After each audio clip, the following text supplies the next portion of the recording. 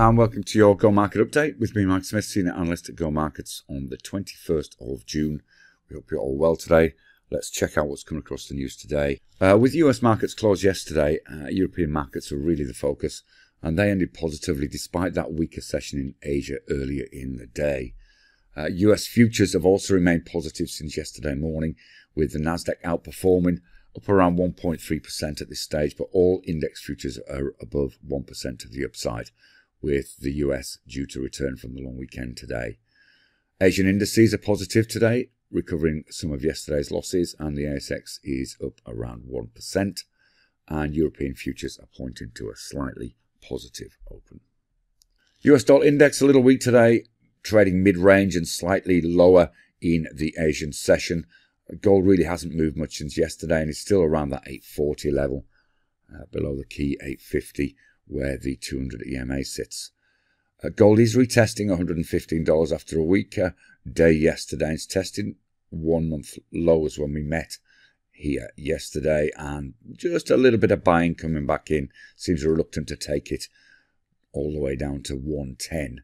The VIX remains over 30, although it is slightly down in Asia, but obviously we'll see how that works during the course of the day and into the US session tonight.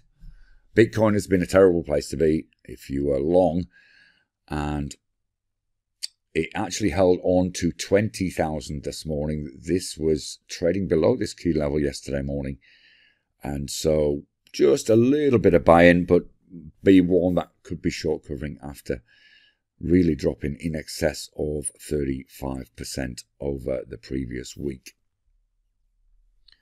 Very little data to talk about today. The RBA minutes are out already, and it's a quiet day with some US housing data later on this evening, and the Chicago Fed national activity numbers also out. So it's really going to be a sentiment-driven day, whether there's some hangover from last week or whether there is a pause in the sell, which we saw on Friday. Difficult to call, but maybe with data out later in the week, we might get some more clarity about where the markets are heading right now.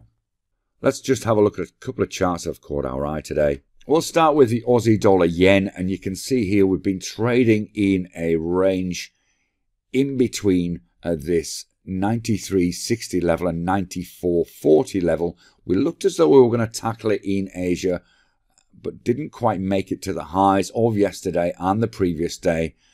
And the RBA minutes came out. They've essentially been ignored by currency markets, so no surprises in the minutes themselves. Probably worth just looking at a 4-hourly chart just to see where this sits.